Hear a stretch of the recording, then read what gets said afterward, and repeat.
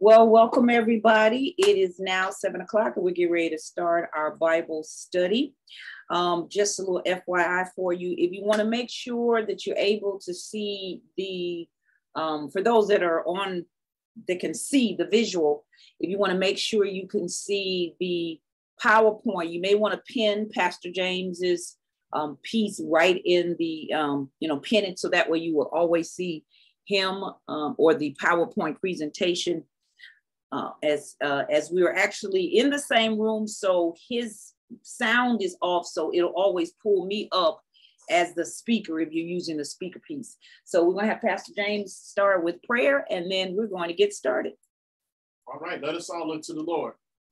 Father, in the name of Jesus, we thank you, Lord, that this is our opportunity to come before you to hear from your Holy Spirit, Lord. We pray that you would bless each and every person that has an opportunity to participate, that they would receive wisdom and discernment from on high and strategies on how to build great divine relationships with friends and with their mate. Lord, we know that you are able to give us everything that we need in order to make great decisions, in order to constructively handle conflict, in order to even hold ourselves accountable for a high standard of a healthy divine relationship. So today is our opportunity to lean in and to get the strategies and tips that can be most helpful in us both creating and maintaining and even repairing relationships so that they would honor you in everything that we do. It's in Jesus' precious name that we pray, and we can say amen and amen.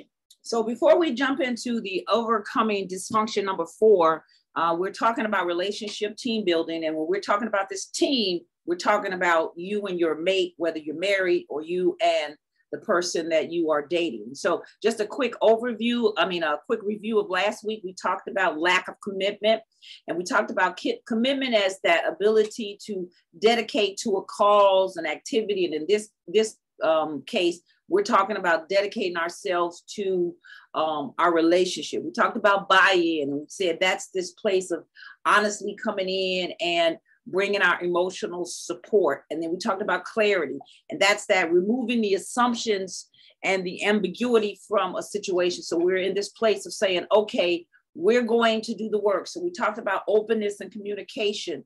We talked about making sure that we were spending that time in building the relationship. And so one of the things we talked about when we said looking at clarity, we came from Habakkuk 2:2, and we were saying how you're going to write down the answers and make it plain. And so we're going to even pick up a little bit more of that in today's lesson. We talked about, we're making sure that we're stating our path, and then we're also helping the other person explore their path. And so that was just a little bit of what we talked about as we now come to this 4th point, which is embracing accountability. So the first question we really want to start off with is, how do you define accountability? So think about that for a minute. And while you think about that, Pastor James is going to kind of give you a little thought maybe around what he might say accountability is, or maybe some examples. If not, we still want you to give us an answer of how do you define accountability? Yeah, I think accountability, we really have to think about it as a way to help each other really uphold the best standards of what we've agreed upon will be how we interact or how we relate. And so it's really having courage to really deal with some of issues that might be sensitive. They might be emotionally charged. They may be things that may be a little bit uncomfortable. At the same time, these are really important, critical things that help for the growth and development. Sometimes even even the restoration and repairing of relationships. So accountability sometimes in a business sense gets a bad rap. It's like, oh, somebody's trying to, micromanage me or hold me accountable or nitpick me. No, we are thinking about this in the much broader, both spiritual and practical sense of being a necessary interaction that helps all members of the relationship party hold up to the standards and values and keep things and improve things going forward. That's Pastor great. Jewel? So who wants to come off mute and answer that? How do you define accountability before we move on and share with you what the author of the book says? So do I have any volunteers, or we can go into the voluntold? So who volunteers?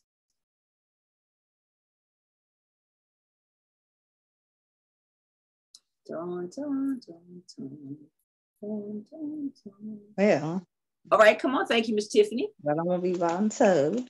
No, I'm kidding. No, but what I think accountability is like holding someone responsible for like whether it's their actions, what they say, what they do. Like for example, if you got like having accountability partners for like I don't know, I guess for anything like behavior, if someone says they're gonna do something, just holding them responsible for what they said they were going to do. And also it's like helping them to meet their action or their goal. Right. Per se. So like if you're saying you don't want to do anything like really, I guess, negative in terms of I don't know so if you have a problem with drinking or something like that, mm-hmm. So you hold them accountable for that person not to be drinking. So you'll check up on them, maybe having them not to be in like different atmospheres where they once were. Okay. Or something like that. That's what I'm thinking in terms of accountability, just holding someone responsible and just helping too. And those are good answers. So I'm going to tell you what the next slide, this gives you the answer of what the author says. And it says, accountability. I define accountability as the willingness of team members, and in this case, I put in parentheses couples, to remind one another when they are not living up to the performance standards of the group. And so again, this group, I'm defining as not showing up to the relationship. Even if you see the picture, it says accountability is the glue that ties commitment to results. And we're actually going to talk about that in next week's. But the writer goes on to talk about accountability being willing to enter the danger. And when he defines this danger, what it means is this willingness to call out their behavior or performance. I would also add, it's this willingness to be held accountable to living up to what we have set as the goals as a couple. So we are willing to show up and hold up. That's what I wrote. We're willing to show up and hold up. So we're willing to show up based on what we have agreed upon, and we're willing to hold up the standards we set in this relationship. So it's a show up and a hold up type of thing. And so in order for this accountability to work within the team or the couple, each person must have this willingness to confront difficult issues. And when we talk about difficult issues, that doesn't mean that they're all bad. It's difficult because of how important they are to the health of this relationship. So we got to be willing to do the deeper work to uncover what is hidden from us. So what do you want to add to that, Pastor James? Yeah, I like this image that accountability is the glue that ties commitment to results. Because ultimately, when you come to an agreement and you make a commitment, nobody's perfect. So sometimes you don't always live up to what that commitment was. Yeah. And if you have a kind accountability partner or mate or friend, they'll bring that to your attention. And most people were like, okay, you know what? You're right. Now I can do that. And that's where you get the result. The result comes through the action. It's one thing to say it. It's one thing to write it. But the results are the actions, the behaviors. And over time, it's those behaviors and actions that actually help to build and strengthen and sometimes even repair relationships when trust has been broken. Because a lot of this boils down to you're trying to build trust. And when trust is not there, obviously you have issues that need to be addressed. Yeah. And even before we go on to our next question, when we're talking about this accountability, I like something you said about, well, what happens like if trust has been lost? This is the place where a lot of times in relationships, you can lose trust for many of reasons. You can lose trust in a person. And so when if this relationship is important and you've made a decision that we're going to build, even though there's been a lack of trust or trust has been lost, that person has to be willing to do that extra work, right?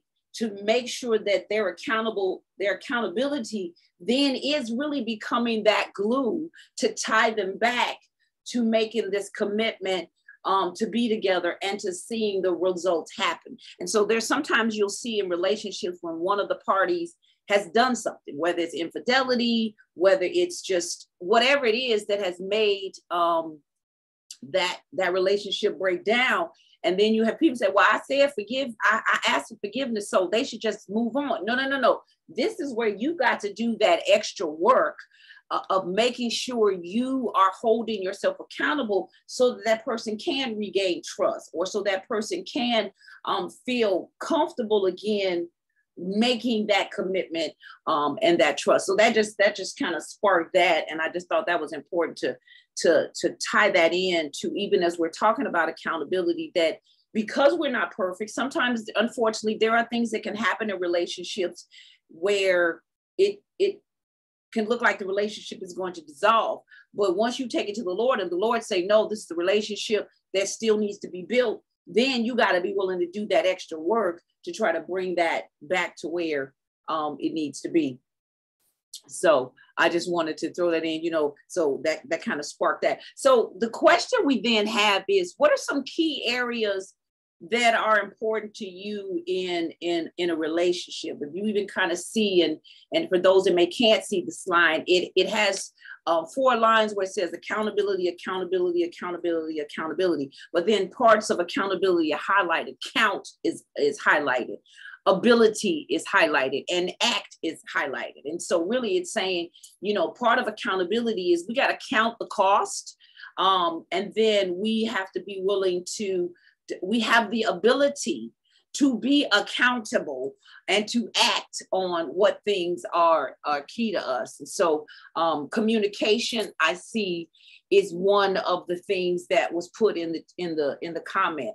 So Pastor James? Yeah, while you guys are thinking about that, one example that I can say personally is, me and Pastor Jewel, from my perspective, it's important that Pastor Jewel kind of considers my opinions and like feelings about how we spend our family time, just to kind of understand where I'm coming from. That's something that's important to me. And, I'm curious. I see Tamika indicated loyalty and honesty. Absolutely. Yeah. Absolutely. And feel free to share more around those words, because they mean a lot, especially loyalty. And even communication, if you're able, because I know you might be, if you're not able to speak, no worries. Totally understand that.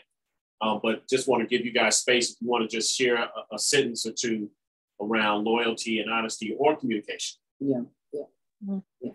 I chose communication because sometimes you want to be an accountability partner and hold someone, but that person don't really understand the detrimental of their actions or behavior towards you as their guidance per se. Thank you for that comment. Yes. Communication is critical because sometimes you have to communicate. I would call, you have to communicate impact. Yeah. And it's interesting. I was just listening. I can't remember where it was. Sometimes in relationships, that one example was you can have an intent that is good, right, but your words have an impact mm-hmm. that is negative on the other person. Right. And in those situations, when that person who kind of felt that negative impact, when they communicate back to you, you know, when you said this, it made me feel like that. Right. It's really important when we think about repairing relationships and restoring and keeping the lines of communication open. It's really important that the person who said that, even though they didn't intend, the impact was negative, that they say, you know, I'm sorry. Right. But just that, not I'm sorry that I hurt you, or I'm sorry about, but I'm sorry that that happened, because sometimes you need to know why that situation hurt that other person. Right. And so it's good to say, I'm sorry, take a breath. Make that a full sentence. A full sentence. and then ask if it's okay, can you share more so that you can get understanding? Yeah. Which is absolutely critical in any relationship. Yeah, because I think sometimes people will say, I'm sorry, but. Yeah. And that but kind of negates what you just put on the front end. And that's not the intent, but you have to say, I'm sorry, period. Then what you do is, like you said, then you ask, can you share? Yeah, if they can, right? If you can share. And sometimes, like, you know, with Pastor James, I've had conversations like that. First of all, I appreciate that he wants to know more of what. So what I will do is, if I don't have the answer at that moment, because sometimes you got to process your own feelings. You got to process how you responded. And so then it's a thing of, I don't know yet, but we'll talk about that, or I'll come back. You know, that type of thing. And so I'm not sure. Yeah, I'm not sure, Tamika, what your question about, is that not a spirit of offense? So I'm not sure what that was related to. But the other part, going back to your loyalty and honesty, I like what you said. You said people can be loyal, but still be a liar. So I think that's interesting. So really, I wouldn't say they're loyal. I would just say, in that sense, then they are more in terms of, what's the word I would use? More about, they're going through motions. They're like maybe going through the motions of being in a relationship, but they're really, because if they're lying or doing anything that's contrary, then they're really not loyal to the relationship. They may just be comfortable with where they are. And so it's more of doing things out of being comfortable, or doing things more out of, this is just what I'm used to, versus loyal. Because if I'm loyal, then part of my loyalty is I'm going to make sure that I am honest with you. So it has to be that combination of me being loyal, but also being honest as we continue. So if you want to kind of give us Tamika, if you want to explain that a little bit more, so we can make sure we understood and can answer.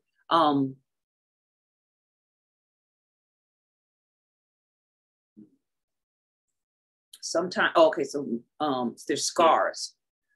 So you mean in terms of the way people are responding, they're just covering up their scars. And this is the thing.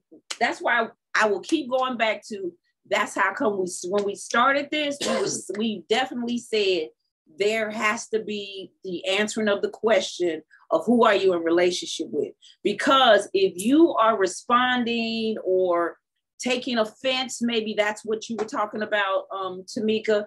If a person is taking offense, being offended when you are saying, hey, this is how your actions, you know, come across to me. If you're taking offense of these things and not taking it in for understanding and learning, then that goes back to where in your past did confrontation or being told about your actions then automatically put you in this place where you're being kind of defensive. And so that's why it's really key that we continue to make sure that we are working on ourselves. Amen. Amen. So those are good. So let's moving on. Part of what us asking those questions around, you know, what was important in relationship was because we have to get to this place of areas of accountability. And so those are some ways that we hold ourselves accountable. And so one of the things we want to talk about a little bit comes from the book from Dr. Smalley, and it's called I Promise. And so one of the number one things we talk about accountability is, and I'm gonna let Pastor James answer this one or talk about this one for a moment. Yeah, so what I can do is just share the scriptures. I know we have the references there, but I'll read them for everyone's hearing in the New Living Translation. So Proverbs 4:23 says, guard your heart above all else, for it determines the course of your life. And then Matthew 15:18 says, but the words you speak come from the heart. That's what defiles you. And Psalms 119:11 says, I have hidden your word in my heart that I might not sin against you. And so what Pastor Jewel laid out, a primary area of accountability is, are my beliefs conform to God's truth? Right. And I don't know if you want to share a little bit more around that in particular. Right, because sometimes what happens is you can get into relationships, and because your expectation is that this spouse, this mate is going to be the one that brings you your total source of happiness, or that this person is going to be your place of peace or joy. Some people have this expectation that when they get into a marriage, that like all of everything is going to be peaches and cream and you're going to be running through the tulips. No, you're two very human people that are going to come together, and you're going to have to continually work. And so the point around, I believe that he's trying to say is who is God, is this thing of making sure that our beliefs line up with God, because that's one piece. There's also this thing where we've heard from people about what marriage ought to be under God. So, when you get married, she's got to do all of the laundry, or, you're the man, so you got to wear the pants and you got to put her in a place. And, I've heard these kind of statements, and none of that is biblical.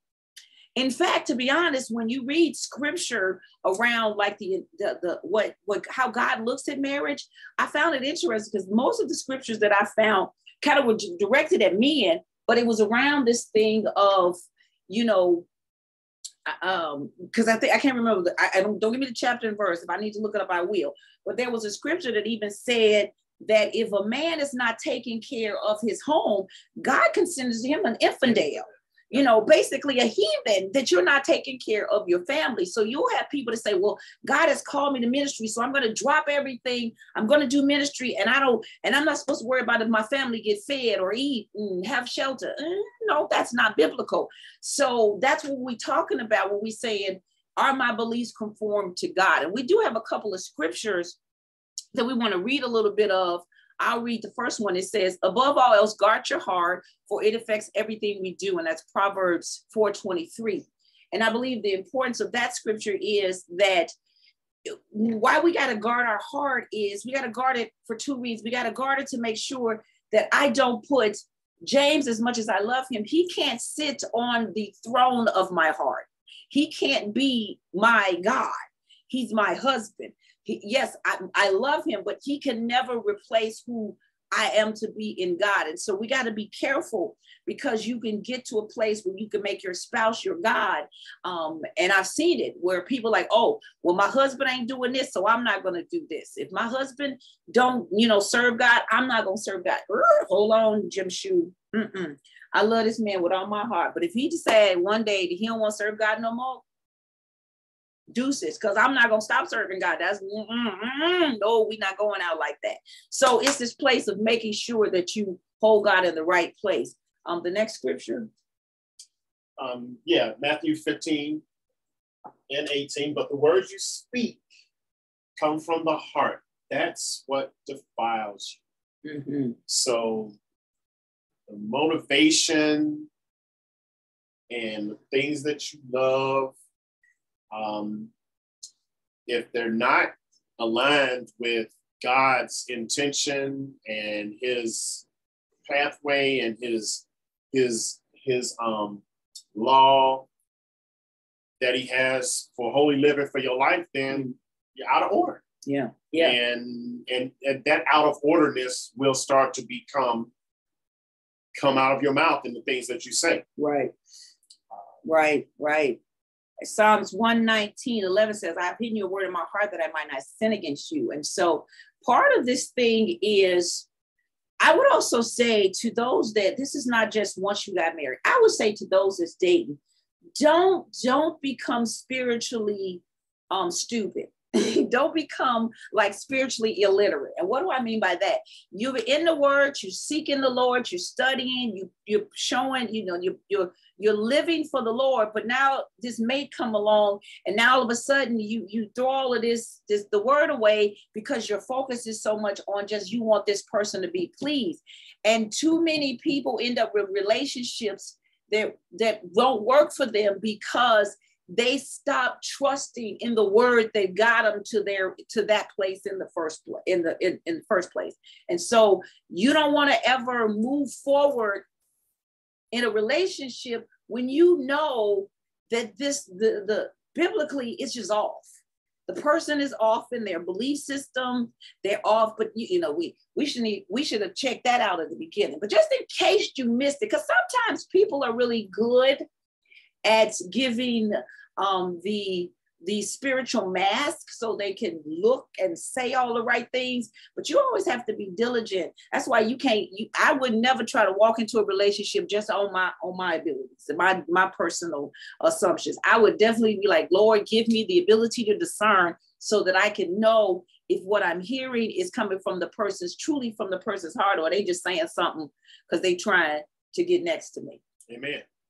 So, we're going to move to the next question and that is, have there been times in your life where your expectations hadn't conformed to God? And how did he show you that? And what did you do? And if you notice, like even here it says, wrong expectations lead to disappointment. So I think Pastor James got an example for you. Amen. So y'all remember Pastor Jewel was being transparent in some previous times. She was like, when is Pastor James going to be transparent? So here's my transparent moment.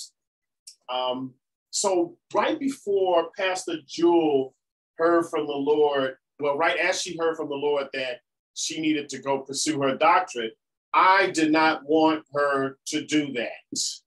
I was like, wait a minute. I know what time commitment a doctorate requires. I know the amount of study. Not that I have one. I just heard about this. And I'll play one on TV, but I don't know. But I knew that it was going to take a lot of time for her to focus and to actually complete the work. And so I was selfishly like, no, I'm not really feeling that.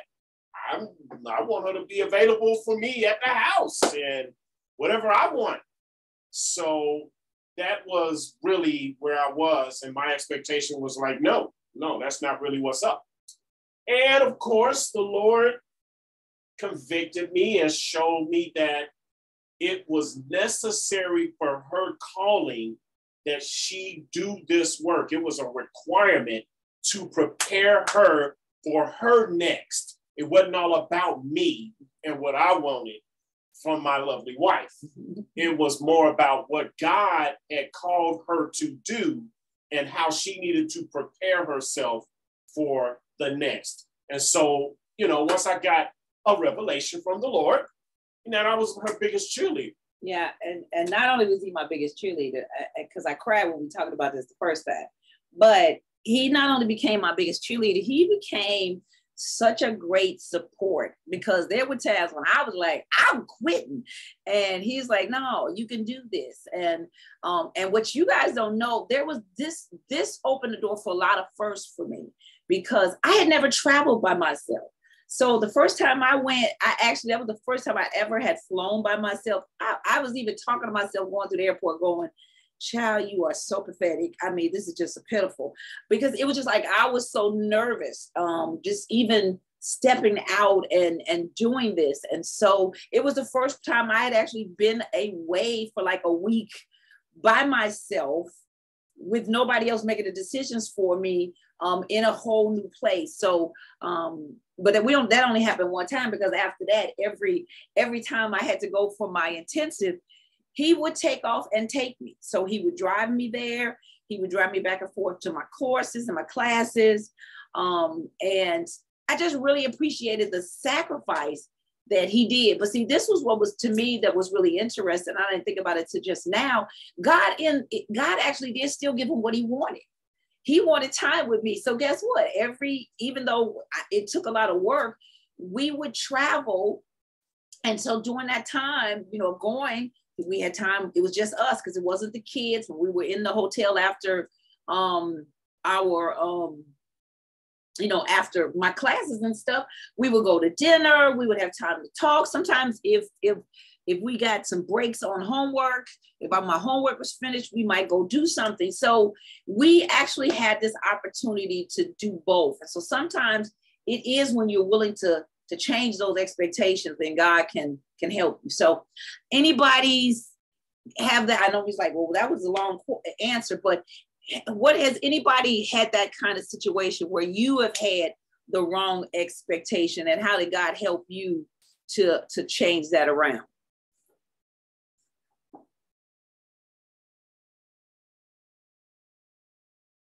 And also I saw that Leslie wrote, when we were asking about some of what are your, kind of things that are important to you in relationships. She said, intentionality and service are some things that are important to her. So anybody got any input on that question? Everybody's expectations always been 100% aligned with God. We got some very smart people then, because my expectations weren't always aligned with God. They still don't always be aligned with God. I could hear some and I'd be like, okay, Lord, that means it's coming right now. And he'd be trying to say, no, Jewel, just because the promise was today don't mean it's coming. Just because it was told you today don't mean it's coming today. So. And it don't have to be, as deep as mine. Right. It don't have to be a deep one. Yeah. Okay. Yeah. Thanks, Marceline. Yeah, she said just then going back to school. Yeah, that going back to school thing is something. So, all right, well, let us move on. So our next thing that we want to talk about is this so when we're talking about this accountability. So some ways of to make sure you stay accountable is, first of all, we just got to stop complaining about everything. And so the way the Lord said it to me is we have to get on this gratitude page and off this entitled page. And so I will kind of give an example of myself. You were scared. Okay. Yeah. And so, sometimes what happens is in relationships specifically, it's like, how can I put it? It would be like me saying, okay, Pastor James, I want to spend some time with you. And he decides to spend time with me, but then I got a complaint that, you didn't watch the movie I wanted to watch.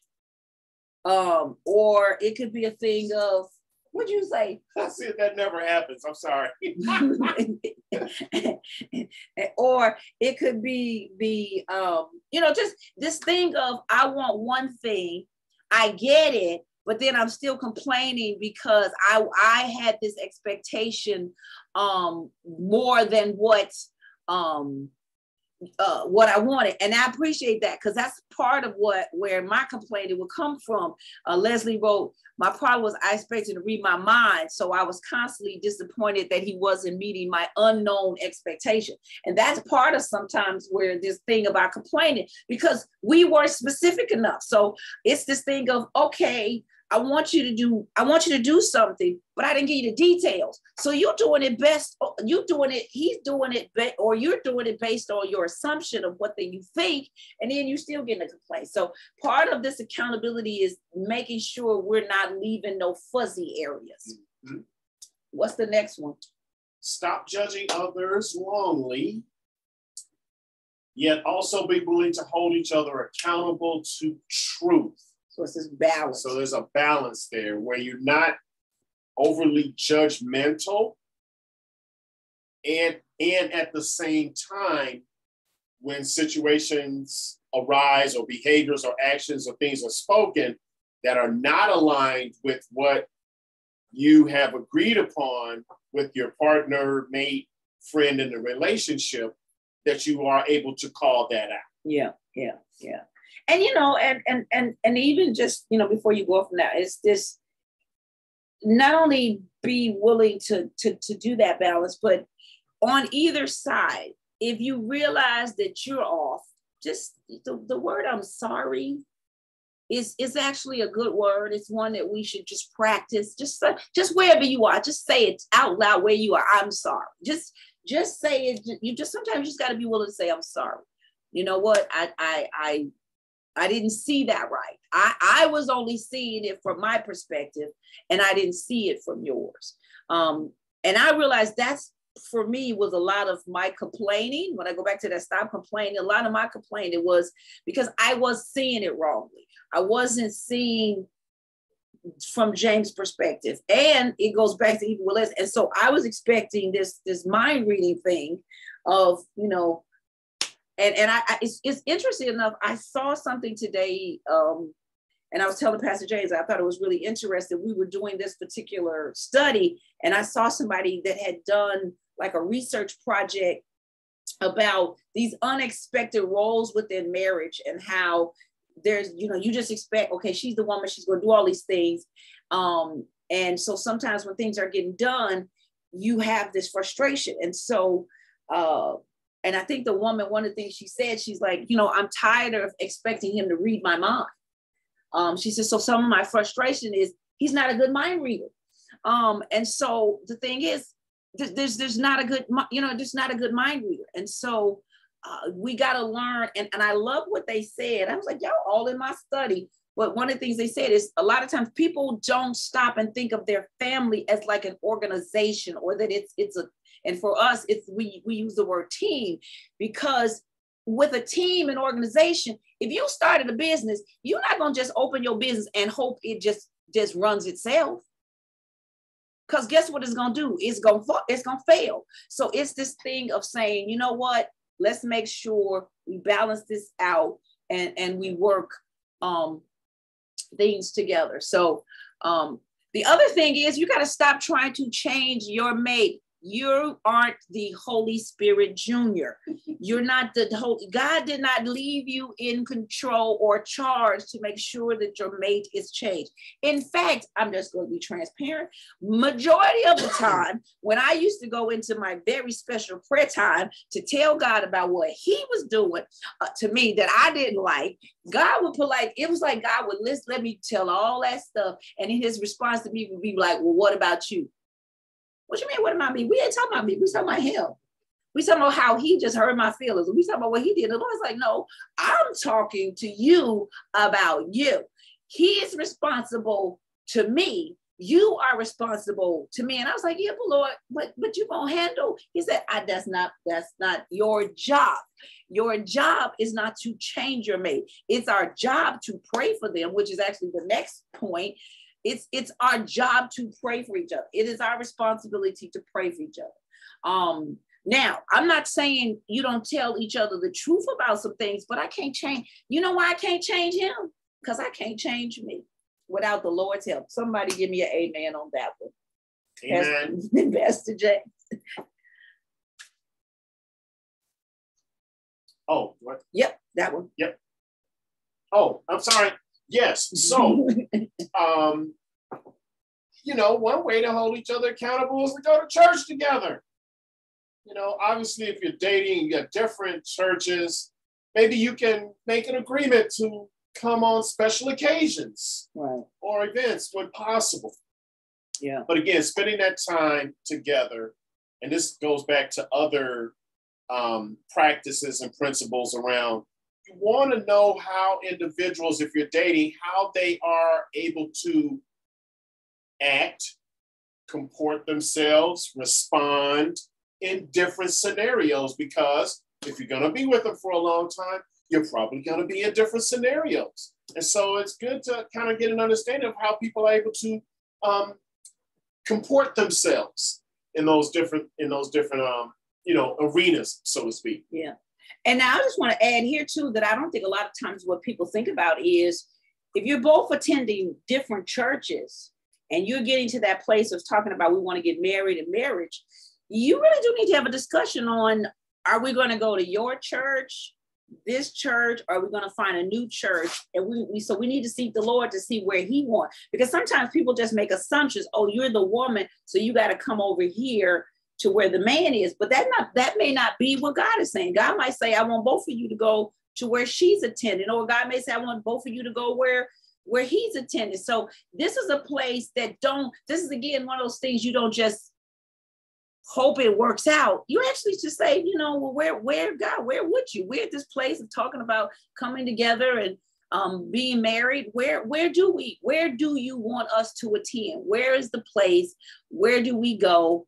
Now, I know there are some couples that don't go to the same church. That's a choice. I particularly just think it really is good for them to be in one house together, because then once children start coming, or you have children, you want to be able to grow your family and make that, to me, a very important time together. So, and the last piece on this one is discuss together what you are learning in your quiet time.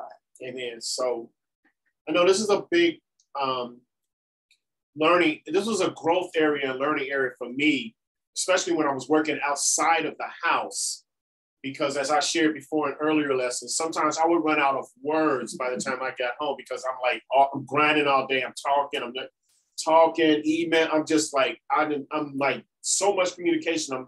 I'm really like done. And being done and not being able to discuss what I learned maybe on the drive, or how what the Lord was saying to me, was not helpful in Pastor Jewel and our but our growth in relationships. So, discussing what you learn in a quiet time is a way to share. And we'll touch on that, because there are levels to this communication. And so as we go forward, we're gonna unpack this a little bit more. Right. So we're just gonna we had a question: what are some other ways you can think of to help hold each other accountable to the building of a relationship? So we want you to actually, because we want to make sure we cover the other things. So as you think about that, put those in the comment, drop it in the chat. So again, what are some other ways you think of that we can help hold each other accountable in building our relationship? Because I like this picture that I have here. It said, great teammates hold each other accountable to the high standards and excellent and I can't even talk. And excellent. Thank you. And excellent their culture expects and demands. So again, when we talk about teammates, we're talking about we are teammates. James and I are teammates. You're in relationship, you are teammates. And I'm going to tell you why I keep using that analogy is because, see, the enemy sometimes, especially when you're having fights or disagreements, want to make you think you're each other enemies. We're never enemies. We're always on the same team. And so we're going to hold each other accountable to the standard. What standard of excellence? And excellence is the standard that God gives us. And so that leads us to our next place. And together. Amen. So areas of accountability, communication through love. Yeah. And so another way is that to make all of our communication with each other come from a place of love. And so while we're talking about prayer and while we're talking about romantic language is important in a relationship, we're speaking here about love that considers your mate's needs, temperaments, and all of that when engaged in conversation. And so part of what I see is some of the other ways of holding each other accountable is I hear when we're together, through prayer, fasting, devotions, actively listening.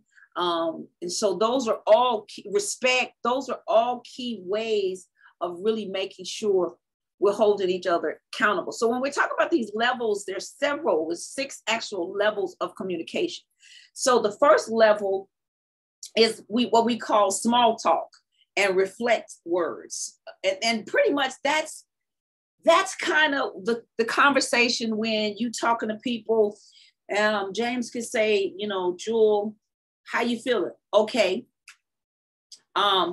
It's this thing of, we're at dinner, just, pass me the salt, pass me the pepper. It's these kind of one-liners. It's nothing necessarily wrong with that kind of conversation, but the problem comes in is if couples don't continue to work on their communication levels, you could just find yourself at these one-liners, these one word, and really sometimes, even if you've gone to level 6, 5 or 6, if you're in these places where you're angry and not really dealing with them, you come back. These are these kind of places where you revert back to and you check out, or this is your way of kind of protecting yourself so that you don't have to really deal with the deeper things. Yes. So level 2, communicating impersonal facts. So this level of communication is simple, everyday exchange of kind of external, non-personal information, like, the weather is cold, I'm burning up, can you believe what President X did? This level is really about exchanging general facts, but they don't require, those in conversation to go deep. It's friendly, it's sane. But remember, this is not the space to settle nor to make an informed decision about who you are in a relationship with. So if you only go on to level 2, you really haven't gone deep enough to understand that, some of the more important factors that determine, whether your relationship will be a healthy long-term one. And sometimes this is where people make major decisions. Yeah. Because it's safe, it's friendly, you both can agree upon it. And sometimes people just kind of stop there. But ultimately we have to go deeper. Level 3? Yeah. And before we go to level 3, I wanted to put that up. Marcy says silence can actually, make or break a relationship. And so that's why it's important for us to really continue to communicate. And so when we talked about level 3 is the sharing opinions. So this is the doorway to the more meaningful and satisfying levels of conversation. So this is where you share your opinions, your concerns, your expectations, but it is also the place that can cause conflict when two don't agree. But guess what? We shouldn't run from it, but embrace this level, because this is how we learn more and more about each other. To be honest, this is when you hear people say, oh, we've moved from the honeymoon phase. To be honest, level 2 is kind of that honeymoon phase, because all we're doing is we're totally just agreeing with everything. I just realized he loves pizza. I love pizza. My favorite food is this. We're vibing. Oh, wow. Whoa. But then the problem is you need to move from the honeymoon phase into the deeper place in terms of really saying, and I'm not talking about honeymoon and relationship, but that kind of newness. You got to move deeper so that you really realize, who is this person that I am trying to get into relationship? And then that moves us to this level 4. Right. So this is where you start sharing those deeper feelings. This is for those who feel safe enough that they can freely open up and reveal their deepest feelings to each other, as well as having that sense of security in that relationship and in that communication. So if one or the other doesn't feel secure, this is when that person may revert back to one of the previous levels. What causes this? Not handling conflict well, or engaging in belittling conversations where you're being a little more judgmental. Mm-hmm. And sometimes that even is hearkening back to some unresolved issues that you have that you haven't kind of resolved yet, to the point where you can actually engage in a healthy, more balanced way. Level 5. So level 5 is sharing the vital relational needs. So by the time you get to level 5, we're really talking about these needs physically, mental, spiritually, emotionally being really handled with or taken care of or really handled in the right way. And so this is specifically when you're talking about marriage, this is this deeper marital love and satisfaction. And so this level really relates to your mates feeling cherished, wanted. And so these are vital to a marriage. In the dating relationship, what I would say this is the physical part ain't met yet, because you ain't supposed to be doing nothing physical, but mentally, spiritually, and emotionally, you can still be satisfying those areas within the relationship. Why? Because the person feels safe with you.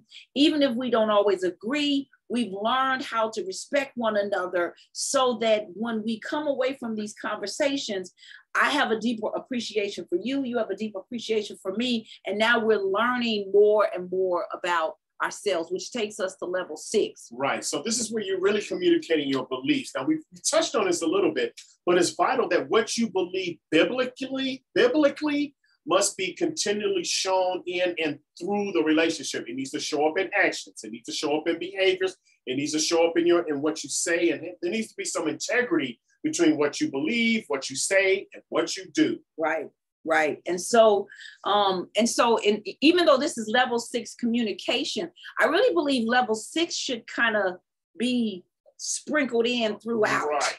You should sprinkle that throughout, because even when you're doing the small talk, the beginning where you're doing the small talk, still kind of sprinkle in, what is my belief system? And to be honest, some of the reasons why we probably don't is because we have not yet come to that place of feeling completely safe with this other person yet. But as soon as you can begin to tell and to begin to understand who we are, that needs to show up immediately. And so we just want to talk about these.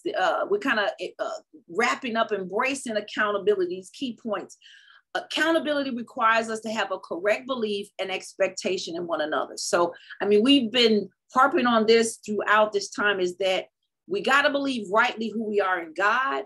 We got to believe rightly about what we should have expectations from one another. I love the example, you can't expect him to be, Houdini and, do magic tricks. And he's supposed to now, he's the great mind reader. He or she's the great mind reader. They can't read your mind. You got to talk. I got to open the mouth and talk. So we have to have these right expectations.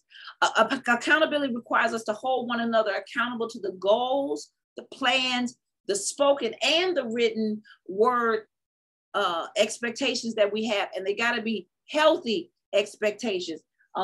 Pastor James was talking to me about writing some things. And so something that he does, share that a little bit real quick. Yeah. So one of the ways I kind of hold myself and hold us accountable, as a family, as a team, is like I have a whiteboard. And so I know that there's certain things that we've committed to, like Bible study and exercise, time with the family, having fun, doing the work that we need to do for provision. And so I kind of write that on the whiteboard and just use it as a way to kind of keep it in front of us so that we can see kind of how we're measuring up against what we said we've done. Yeah. And so accountability, the last point is accountability requires us to willing to do the difficult and dangerous work. What's the dangerous work again? It's the showing up, being transparent and saying, I'm going to invest myself. Because one of the reasons sometimes we don't invest ourselves because we don't want to be hurt. Nobody wants to be hurt.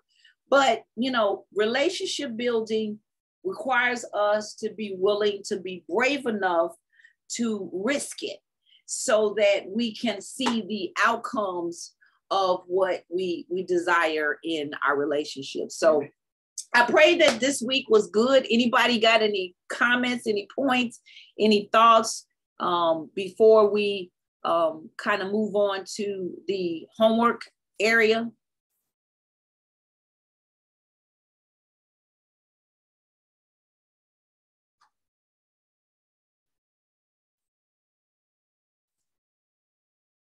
No questions, no comments. Is this making any sense? Is this helping in any way?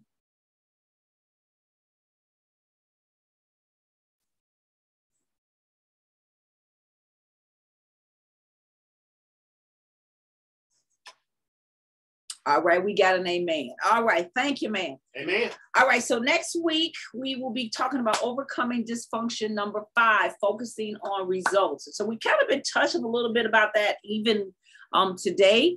And so our homework is, what does this statement mean to you? So be ready to explain.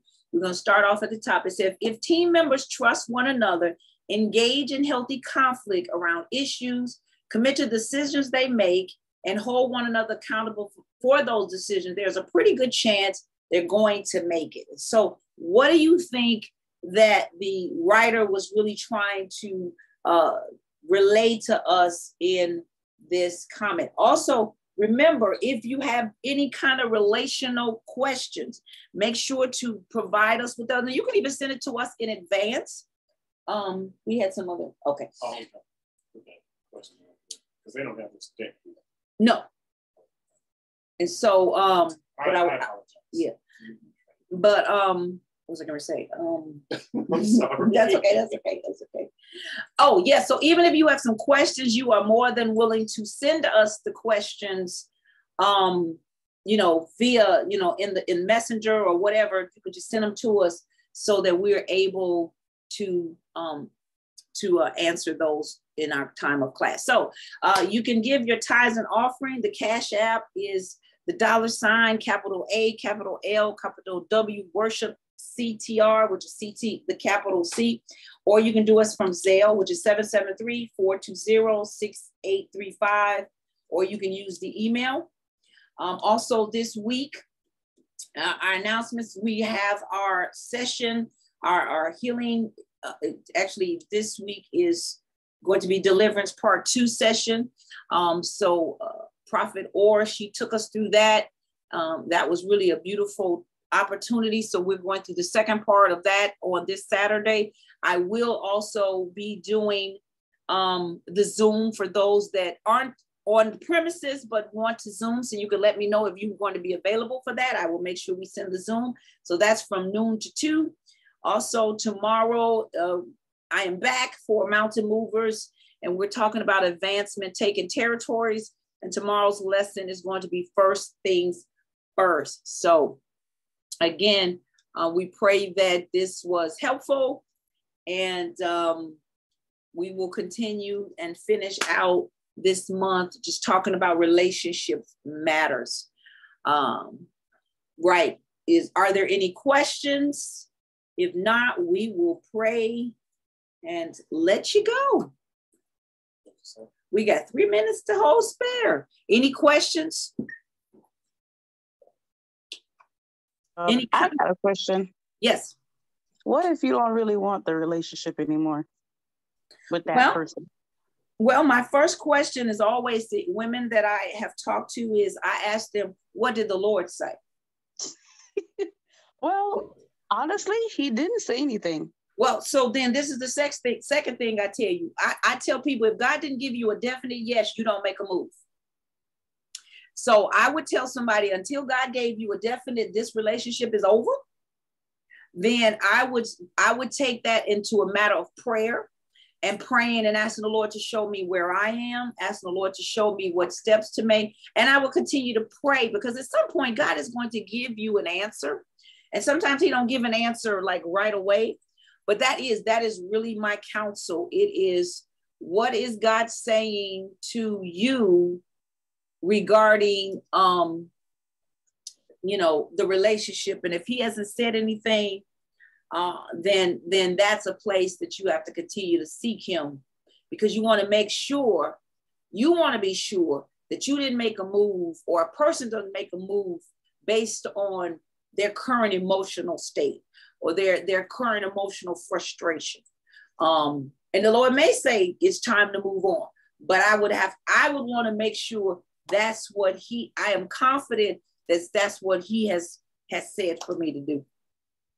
Yeah, it's not with my spouse or anything. It's with, you know, it's just. No. I that's why I said anybody, not necessarily saying it was you. But that's really kind of the general way that I counsel people, because and like when I have counseled women that was like, okay, I want to leave this marriage.